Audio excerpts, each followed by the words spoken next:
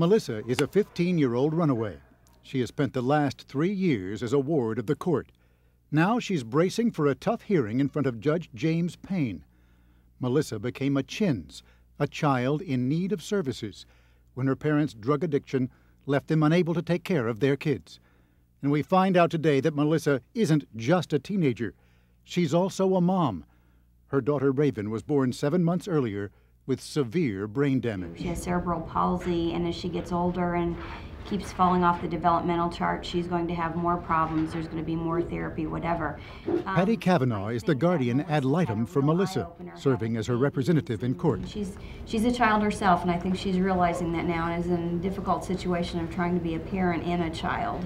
But at the same time, she can't be on the run with this baby. And Melissa spent most of her pregnancy on the run, with no real place to call home. As her hearing begins in front of Judge Payne, we know Melissa remains a ward of the court.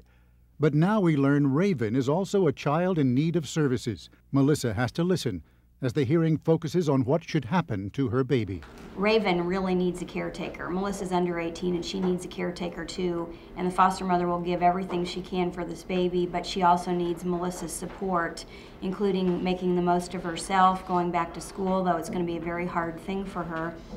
And if Melissa doesn't make it, the baby needs to stay with the foster parent. She just really needs to understand that this is crunch time. Melissa, anything you want to say? I understand.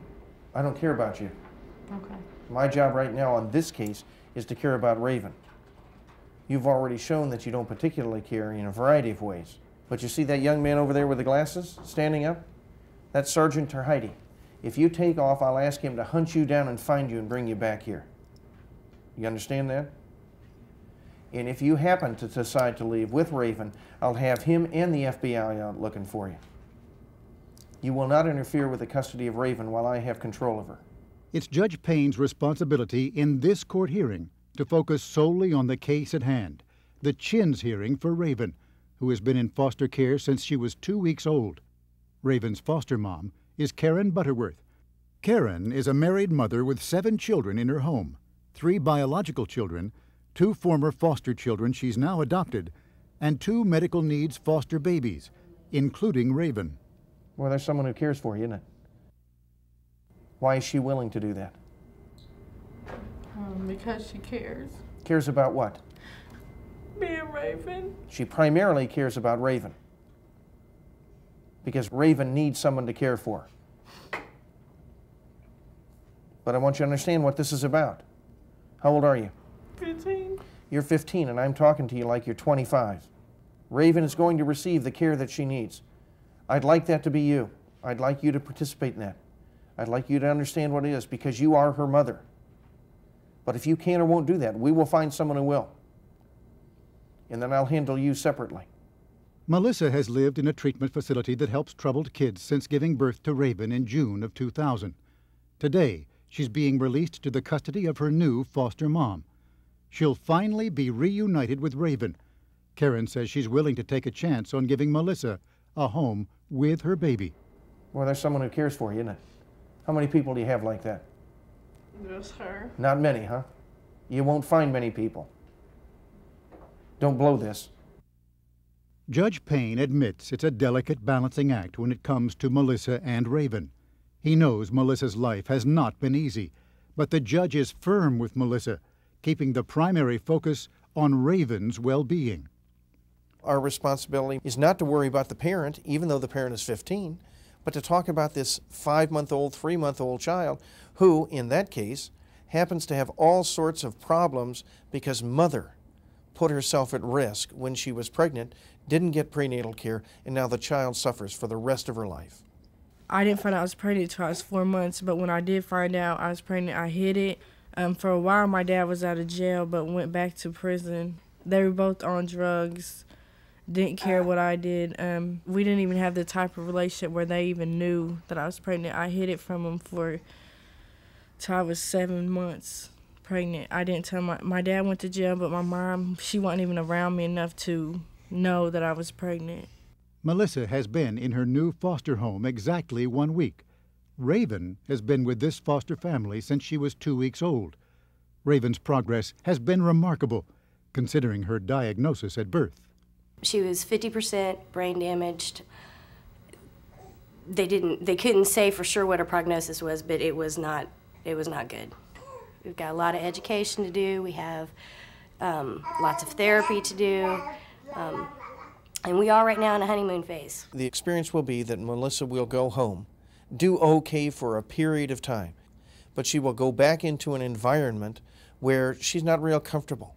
And she'll get tired of that. She'll leave, hopefully not with the child, in probably 3 to 5 months, if not sooner, and go back out on the streets, and then we'll go on with our situation with her child. But Melissa is optimistic. Even though she's not been to school since the 6th grade, she says she looks forward to heading back to the classroom for the first time in 3 years. She knows how she wants things to be in another month. I would like to be in school. Hopefully things are going better with Raven.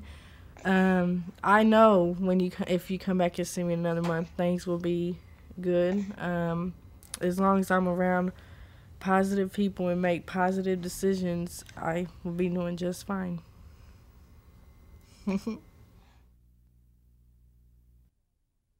35 miles south of Indianapolis in rural Bloomington, Indiana, Circuit Court Judge Viola Talaferro begins a long day of CHINS hearings, the acronym for Children in Need of Services. The parents are not always at fault. Sometimes they're simply overwhelmed. Linda Wells is a low-income divorced mother of 3. She's in front of Judge Talaferro today because she believes her 9-year-old daughter, Chelsea, is severely disturbed and out of control. The child is diagnosed oppositional defiant disorder, attention deficit hyperactivity disorder, and mildly mentally retarded. Chelsea's child welfare case manager, Greg Keyes, and State's Attorney Steve Galvin tell the court that Mom can no longer cope. Agrees and in fact has asked for the intervention of the Office of Family and Children in this matter. Is that correct? That's correct. She's trying her best. Is that correct? Yes, she is. In the past, Linda has asked the court for help in dealing with Chelsea's mental health needs. But this is the first time she's asked the state to take her daughter away. Judge Talaferro recognizes how painful the decision is. You've really put forth well, I don't have the word to describe the effort that you've put forth to keep your daughter at home. There's not a doubt in my mind that the only reason you're doing this is because you feel you simply cannot handle it at home. These cases present enormous problems for parents because the cost of caring for them is just overwhelming, and most people cannot afford to pay for the care of these children, and there are not enough facilities for them. So you have parents such as Chelsea's mother who will try every way that can be tried to keep the child at home. But if the child is unmanageable, it cannot be done. I tried to maintain her for 9.5 years and I can't do it no more. And I'm just hoping that they can keep her here in Bloomington at the Stone Belt where I can see her more often. Linda is urging the court to place her daughter closer to home. But the state's attorney has a different facility in mind, called Daymar. It's 35 miles away. Into Daymar, if possible. That's a little bit further away, Linda. Were you aware of that? Yeah, and we was just wondering if, you know, the state or someone's going to pay for the Daymar. Daymar is an established private facility in Indiana, housing over 160 children with developmental disabilities. And then on a bad day that, you know, like if her mind's made up to where she don't want to do nothing, you have to struggle with her, argue, fight her. She's, you know, like if I have to restrain her, she's throwing me around in my living room, you know, picking up boards, hitting me in the head. I've dealt with this for, you know, struggling with it for 9.5 years, you know, trying to keep her from being locked up and taken away from me.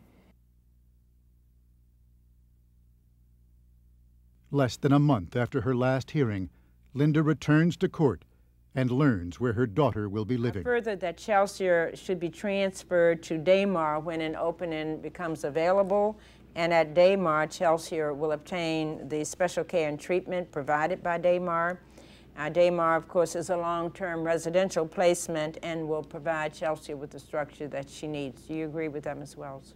Do you know very much about Daymar yet? Do you want to go up there before your daughter is transferred there? Yeah, I'd like to, yeah. Oh, she'll love that, because she's an outdoor person. Linda makes one visit to Daymar before her daughter will move in. She arrives with Chelsea's home-based counselor, Megan Dorland, who helps her through the 2-hour tour. So for her, it'd be trying to integrate her into a public classroom, a public school, but also in a self-contained, right? Because that's where she went. Right. We have a number of different options. Did you have any other questions about, this is a med room in here. It's usually 1 staff and 2 children in here cooking. I think every child does enjoy that, the attention. Loves helping me. That's a nice playground. Living room, family room area, what one of the bedrooms looks like. And we have it pretty divided off, so they have their own privacy. We're going to head to the next building, 1 staff to 4 clients over here. That is common. That is very common. Okay. But she does like the water, right? Oh, yes, she loves it. Each child will have their individual program plan.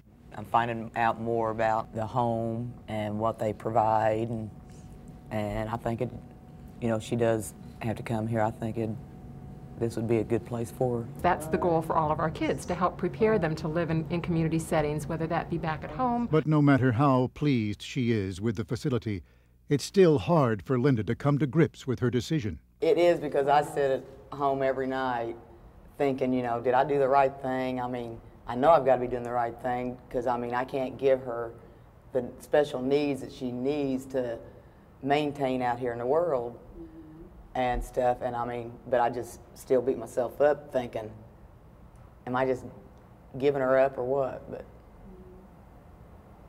But I want to do the right thing. It will be several months before Daymar has a room available for Chelsea. For now, the 9-year-old remains hospitalized, just minutes away from her home. Come summer, Chelsea will leave the only life she knows in Bloomington.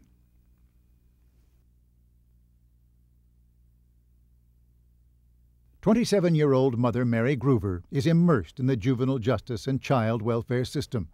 It's a system this divorced single mother of 3 knows well. As a child, Mary herself was a ward of the state. Today, she enters the courtroom of Indianapolis juvenile judge James Payne without her 9-year-old son Dwayne. He currently lives in an inpatient treatment facility after setting fire to the family apartment. In an investigation following the fire, it was also alleged that Dwayne had touched his younger brother and sister's private areas. Dwayne's former child welfare case manager recommended the 9-year-old be placed in a treatment facility specifically for children with sexual problems. Dwayne's been gone 5 months, and Mary wants her son home. The court believes Dwayne still needs help. Well, they told me at Resolute that they would not let him come home until my youngest 2 children can get into counseling and talk about what Wayne's done to them. First of all, Your Honor, my daughter is 1, my son is 2. They don't know if he did do it to them, fondled them. They don't know that. They don't know what that is. How can they hold my son until they go into counseling? They don't know what it is. How are they going to talk about it? Treatment providers involved with Dwayne's case say he shows classic symptoms of early childhood trauma, most likely physical and/or sexual abuse. Dwayne has mentioned such abuse, but because he says it happened before he turned 5, his testimony is difficult to substantiate. Dwayne is now what the court calls a CHINS case, short for Children in Need of Services. Let's make clear who makes the decisions. They won't make the decision, I will. And that decision will be based on, in part on their report, and part on the work that you do. We're not going to raise him in that facility. He's going to come home at some point, so I need you to Mary believes her son is a victim, alleging Dwayne was molested as a toddler. At the treatment facility where Dwayne lives, counselors say the 9-year-old has talked about sexual encounters with dozens of other children, including his younger brother and sister. If true, this classifies Dwayne as a child sexual perpetrator, something his mom doesn't like to think about. Dwayne has touched him. So, I mean, even if he did, or I can't say he did, I can't say it didn't happen, but at least I'm aware of it, that it could have happened, and now I can prevent it. A month after we first meet Mary, she's back before juvenile judge James Payne. Dwayne is still living at a treatment facility, but is in court this time along with his counselors. The hearing is excruciating for Dwayne as he sits and listens to his mother plead with Judge Payne to let him come home. I'm not going to deprive him of the help he would need, but I do want my son home with me. I can take care of my son. I've been taking care of him for 5 years on my own. And I have two others. I've taken care of 3 kids for the last 5 years by myself. I'm not a bad mother. I've always been there. Like I told my son, no matter what you do, I will always be there. I'm not going to give up on you. You are my child. And I begged, I asked the court to bring him home and let me show you. The behavior that I've read about and the reason that this case came before the court back in January indicated significant issues. And ma'am, while I know no one is suggesting that you're a bad mother, but there is a clear indication that Dwayne has more problems, more issues, more behavior that needs to be addressed that I think can be addressed in this short period of time. Judge Payne realizes the magnitude of this case and the difficulty in handling child sexual perpetrators. Nationally, 50% of adolescent sex offenders have been sexually abused themselves. 70% have experienced neglect, according to the National Clearinghouse on Family Violence. Dr. Mina Dulkin is a child psychiatrist at Northwestern Memorial and Children's Memorial Hospitals in Chicago. She says she sees children like Dwayne all too often. The difficult thing is that we know that children who have been abused or traumatized when they're very young, their brains actually change and their hormone systems change so that they remain overactive and over-responsive to stress later. So they're always vulnerable. Dwayne's been on several medications since he entered the child welfare system 5 months ago. He has been diagnosed as learning disabled, suffering from attention deficit hyperactivity disorder, and has a functioning IQ of 67. Is this 9-year-old a threat to the community? For now, it's decided Dwayne will not go home. The issue of Dwayne is much more complicated, but I think fairly clear, and that is we have a 9-year-old boy who has more information and is engaged in more behavior than any 9-year-old should. Judge Payne bases his decision on the testimony he hears in court. At this point, I think release is premature at best. You're an alleged father of His this colleague, child. Mary Beth Bonaventura, is senior judge in gritty, blue-collar Gary, Indiana, 135 miles northwest of Indianapolis.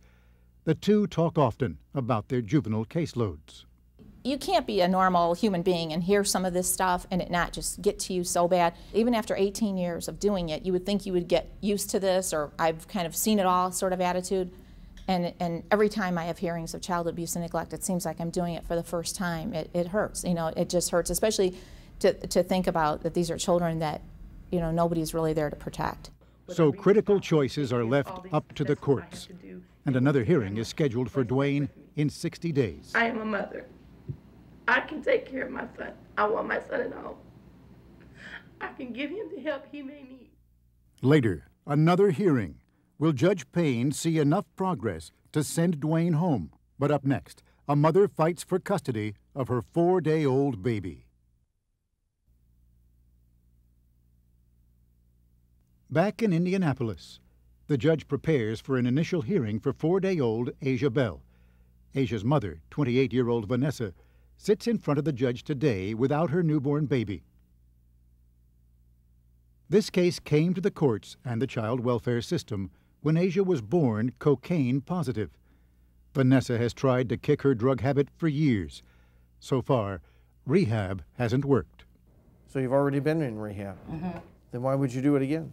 Vanessa now has to admit that her daughter is a child in need of services. There's been filed in this case a petition alleging that Asia is a child in need of services. Have you received a copy of that petition? Yeah. Do you have a chance to go through that? Yeah.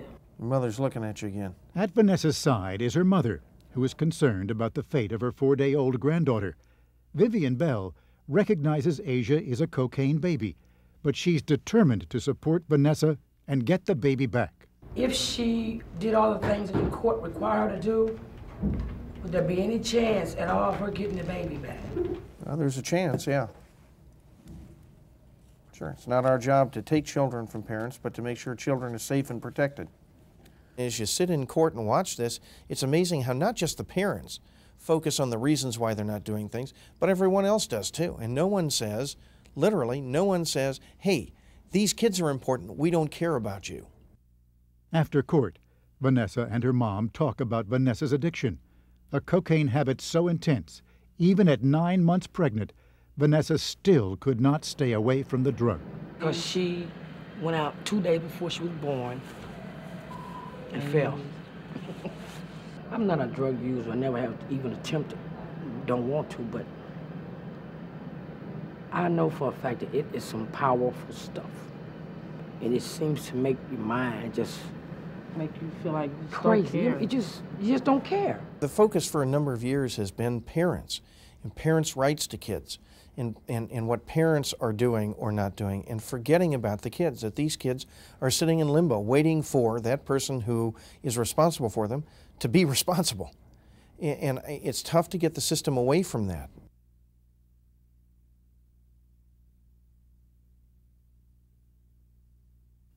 "30 days after we first meet Vanessa, we're back in court again. But this time, the stakes are much higher. Baby Asia has now been in foster care for over a month. This morning is another Chin's hearing, but unlike her first court appearance, today Vanessa is on trial. Child welfare case manager Nancy Brown is about to give some damaging testimony. Right, do you swear or affirm the evidence you're about to give in this cause will be the truth, the whole truth, and nothing but the truth, so help you God? At that time, did Vanessa Bell admit to using cocaine during her pregnancy with Asia? Yes. Okay. Did she admit to using up to a week before the delivery of her child? She admitted using it a week before the child. Yes. And did she admit to having a substance abuse addiction? Yes. All right. Is there a parent currently, Ms. Brown, who is capable of caring for or appropriately parenting Asia Bell? Not in my opinion, no. Okay. Case manager Brown says Vanessa has 3 daughters and a son who are in the legal custody of Vanessa's mother. Vanessa's parental rights were terminated to a 5th child, who was also born cocaine positive. But it's now Vanessa's turn to testify. As she takes the stand, the future of her baby girl rests with Judge Payne. I don't know if it matters or not, but I've been seeing her every Monday. I've been going to my meetings. I've been clean now for 42 days. Whatever I have to do to get my baby back, I will. That's all. Okay. Anything further you want to say? No. I'm trying really hard. Did you want her to say something else, ma'am? I didn't want to just emphasize on so much as getting the baby back. I want to emphasize on the whole process of herself, staying clean, and being a mother and getting her baby back. I mean, I just don't want them to make it look like she's just doing it to get the baby back. I want to do it for herself. You know, self-preservation first. If she preserves herself, then everything else will fall in place. Anything else? At stake is whether or not Asia will get to leave foster care and go home.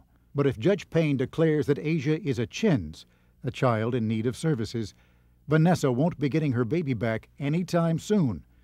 She listens nervously as Judge Payne makes his decision.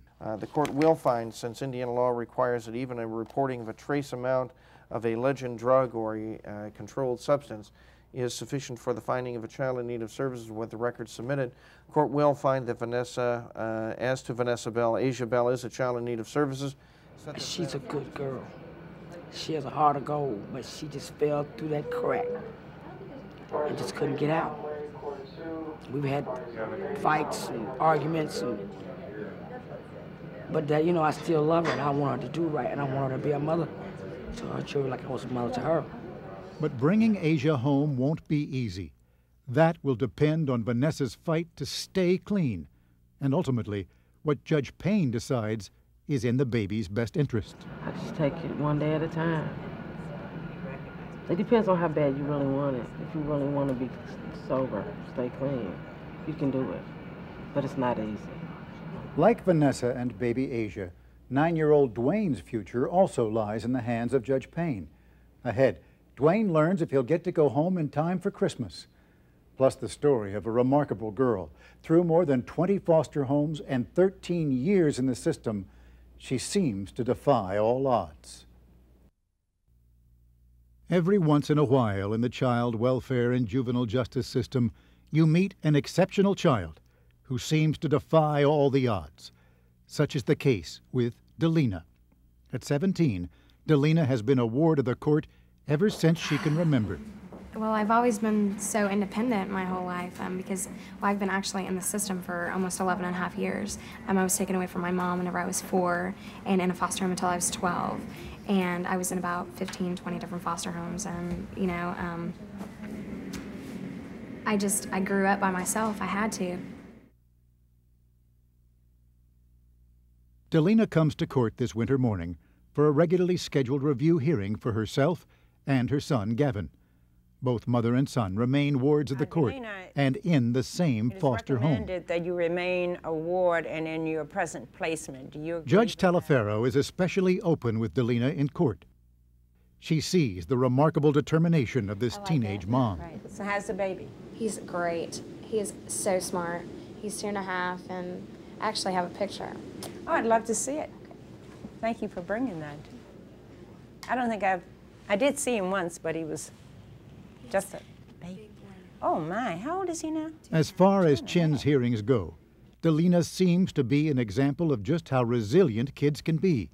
Delina and her son have been with foster mom Kathy Brown for almost 3 years. Raina, you've done very well in foster care. There's not been one problem since you've been placed in foster care.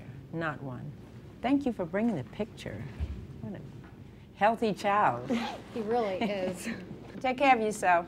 See you in about 6 months.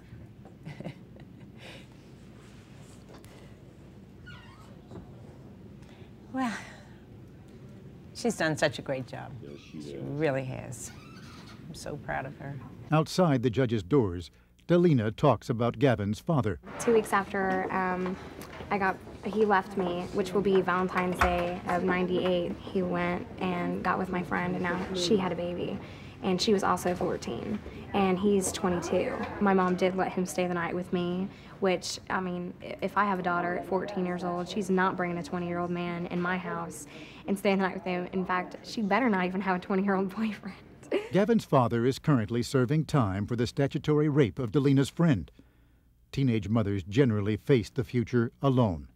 Nearly 80% of the fathers of children born to teenage mothers never marry mom and pay on average just $800 a year in child support. That's a scary proposition for a young person to face adulthood as a single parent with limited education, with limited job skills. I don't know how some of the young people survive. I blame my mom for the things that she's done to me. Like my mom kicked me out of my house whenever I was pregnant. Finally, they put me with my foster mom that I have now, and she is wonderful. I've been there since my son was 3 months old, and I probably won't leave until I'm like 20, something like that. Foster mom Kathy Brown has been a big influence in Delina's life. Delina has been in dozens of foster homes since she was a toddler, but this is a house she calls a home. Delina and Gavin moved in when Delina was 15 and Gavin was just 3 months old. Kathy admits that it's tough to think about the day the two of them will move out. The longer they stay with me, the greater our bond is. And one of the things Delina does really well, or tries to do really well, is think about what's best for Gavin. She can't always make her decisions based on that, but she tries. And I think she probably believes that it's good for Gavin to continue to see me, and I think that it's good for her to see me. Dr. Mina Dolkin is a child and adolescent psychiatrist and believes lack of stability is a huge problem for kids in the system. Child welfare or child protection systems often compound the results of the abuse because they take the child out and they put them here and then here and then here and then here. And it's not at all uncommon for us to see children who've been in 5 or 6 foster homes by the time they're 6. And, you know, it's very, very difficult to help children when they've had so much lack of stability. Go dancing at the party. You went dancing at the party. But to kids like Delina, who seemingly break the cycle ever fully escape. The odds are against her, but Delina's determined to make it. I've always been there. Like I told my son, no matter what you do, I will always be there. When we last saw 27-year-old mom Mary Groover, she was fighting to get her son back. I asked the court to bring him home and let me show you. Dwayne had set fire to the family apartment and is believed to have acted out sexually with other children. Dwayne has been living at a residential treatment facility for child sexual perpetrators for the past 7 months. Today, the judge learns the necessary safety plan, an agreement between the court and Dwayne's mom, Mary, that lays out Dwayne's supervision once he returns home, is not yet complete. Dwayne won't go home today, but there is an end in sight. We'll set this matter in 60 days on. So he'll be home within 30 days?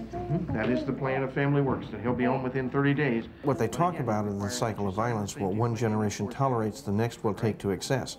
The abused child tends to become an abusive parent, and parents tend to have 2 children. So that abused child will be an abusive parent to 2 children, who will tend to be abusive toward their 2 children, which is a total of 4. So we're going from 1 to 2 to 4 to 8. We're going up geometrically. It's my experience that most perpetrators have been victims. Unfortunately, I don't see a lot of success rate in treatment of perpetrators, adult or children. Georgette Powell is Dwayne's child welfare case manager. You get to the point where you see perpetrators not prosecuted, getting to walk the streets, adults. You see kids that aren't really getting the therapeutic services they need. You have parents who just walk away from their kids and never look back. For Mary, the cycle of violence is vivid. She describes her own childhood as a lot tougher than Dwayne's. Because my son ain't being abused like I was. My son ain't being molested like I was. My son ain't going through hell like I did. And my son ain't struggling like I did. When we see the family in court again for Dwayne's review hearing, a month and a half has passed since the previous hearing. Dwayne is back living at home with his mom and siblings. A safety plan is in place to lower the risk of Dwayne acting out sexually.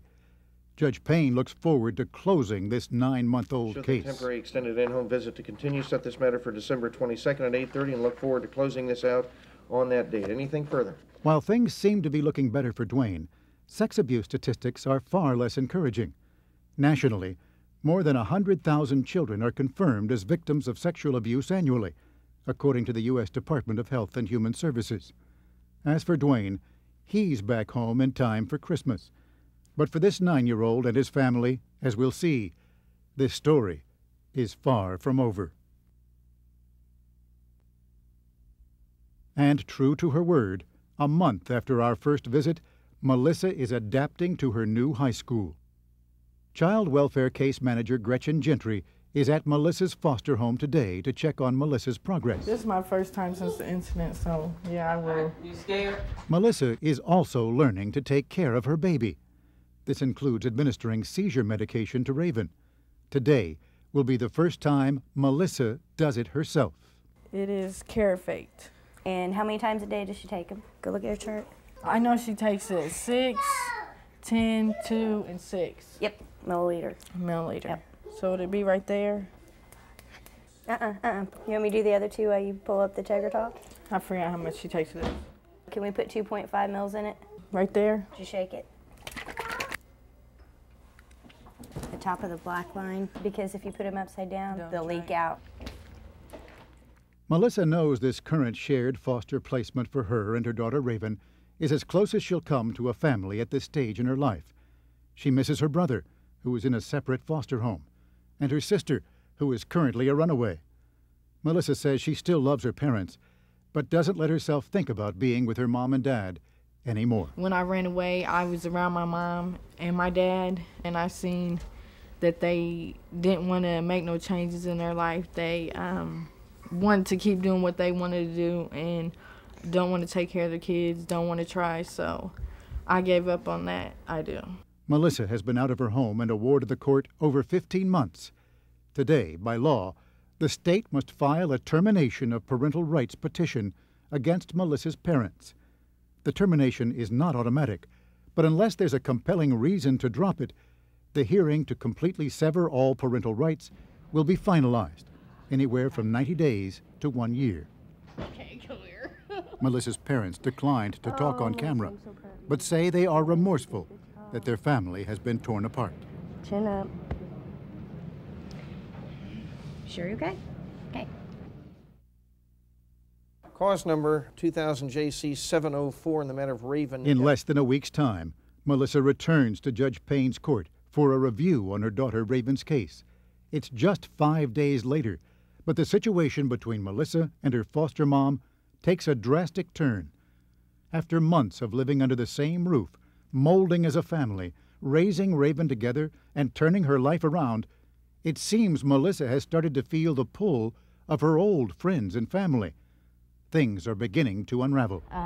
She refuses to be accountable, and she refuses to be honest about her actions.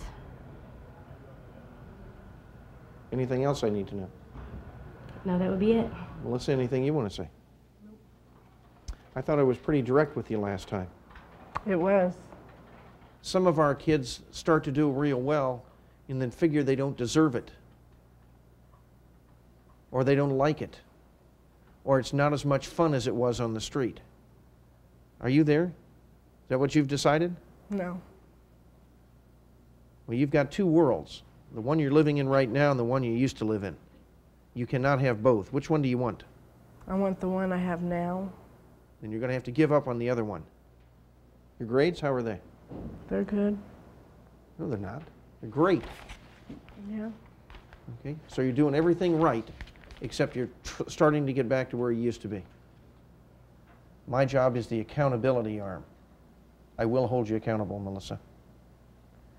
Chicago's Cook County Public Guardian Patrick Murphy knows how hard it is for kids to break the bond with old friends and family.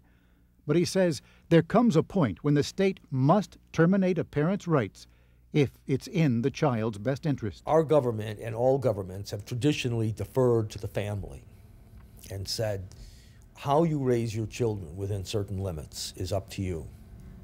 At some point, I think we have to start taking that line and making it a little firmer, because we defer too often to a lot of people who are doing a horrible job of raising their kids. At what point does the state step in? And at what point does the state say, I'm sorry, you're doing a terrible job, we're going to take them away. But once we do that, then we have to provide the professional resources for these kids. The Adoption and Safe Families Act, we have got some now guidelines that we have to move children through the system somewhat faster than we ever did before, which has really, helped, because it makes caseworkers put their feet to the fire and do their jobs a little faster than they otherwise would have. It makes courts schedule cases we hear cases now every 3 and 6 months for review, where in the past you reviewed matters every year, sometimes 18 months. No matter how tough things get, Melissa says she's determined to carve the right path for herself You ready? and Raven. Want to take your medicine, honey?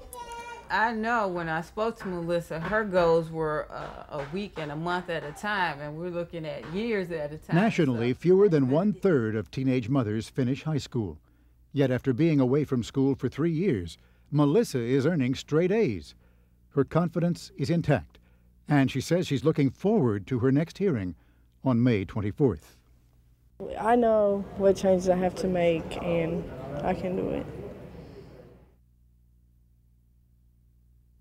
Coming up, life takes a dramatic turn for foster mom Karen Butterworth. Stupid, I was so stupid. And Vanessa finds out if she finally gets her daughter back. She was considered the star child. In Bloomington, Delina goes back to court much sooner than expected. Involved in my case, and that I know that I have been a disappointment. And the trauma in Dwayne's case that will change his life forever. Termination. Don't worry about it. You're fine.